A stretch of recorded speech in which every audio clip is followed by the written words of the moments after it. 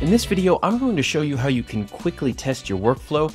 It is incredibly simple. All we have to do is whenever you have a workflow, for today, I'll go to the workflow library.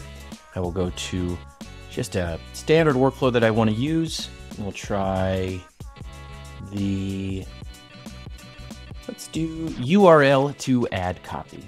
That's perfect. So all we're going to do is take a URL. I'm going to do www.copy.ai. I'm going to do /blog/GTM.ai. That's one of the posts that we have around GTM AI and the causes of GTM bloat, along with the solutions on how GTM teams are optimizing their entire strategy and throwing away old playbooks, totally writing a new one to just get faster, cheaper, better results with fewer resources.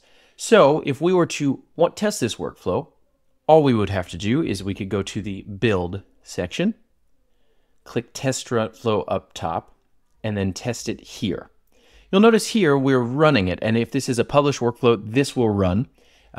This will send it to the table. We're going to cover all of that in the next video, runs and tables. But for now, what you want to do is go to build and enter the URL there.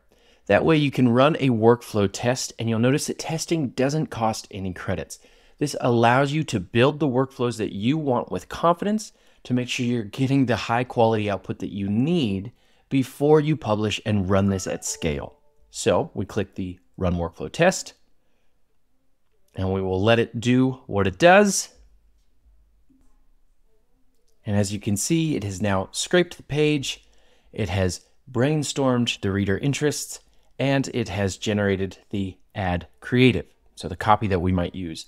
But let's get clear. Maybe we need different parameters for our ad copy. Maybe we're buying ad space on Google or on LinkedIn, and we need shorter headlines, and we need specific types of copy. We can simply go into the action, generate ad creative, and change what we need in the prompt and the background. Again, you can also always play with the language model. So if we're on Anthropic Claude 2, you can go to Claude 3, and you can get very specific with what type of ad copy you need. You can even add action steps, as we've seen in previous videos, and you can type in the specific platforms that you're working on. For instance, you might want to type here, create more ad copy for Google, specifically headlines under 30 characters, something like that. So you can go ahead and change and modify these. However, to test the workflow, you'll want to be in the Build tab, go to Test Workflow, and then you can test all of your workflows for free here before you publish them and run them at scale, which we'll show you how to do in the next video.